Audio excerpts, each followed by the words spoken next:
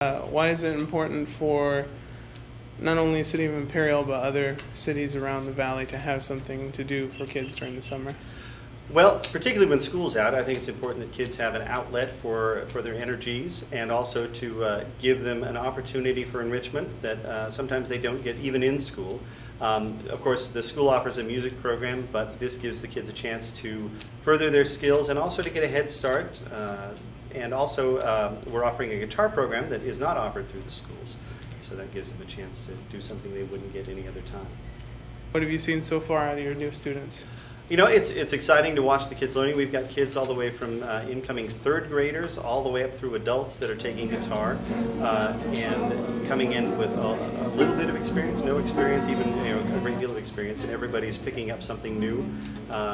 We're working on just basic reading notes as well as playing some chords, and my expectation is by the time they're done with 6 weeks, they should be able to pretty much put a piece of music in front of them and play along with their favorite rock song or a campfire song or whatever they'd like to be able to do.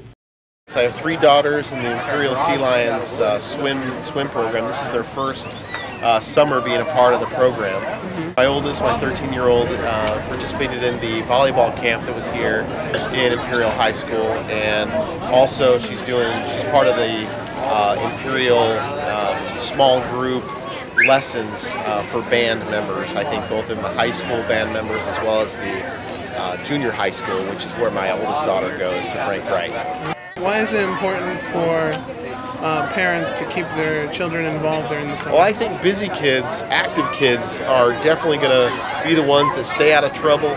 They develop new friendships, good friends. I think all the kids here are really, really great kids who love to swim, and they develop great friendships, which I think is the key to keeping them, out of trouble. And having good relationships is really the key, and this really promotes that, giving them the opportunity to make new friends.